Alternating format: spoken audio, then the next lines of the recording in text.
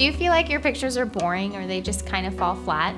Probably what they're missing is some depth.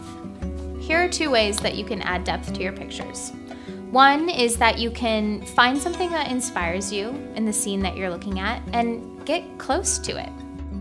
What do you do when you want to connect to something? You get closer to it. So do the same thing with your subjects in your pictures. The second is to use that subject as either a foreground or a background to give it a sense of scale. So here's me at the mission, just taking a boring, here I am at the mission kind of picture. And here's a picture of something that I found interesting, one of the roses that I found particularly beautiful, and how I included that as a prominent subject, how I directed the eye to something that I found interesting within that overall scene.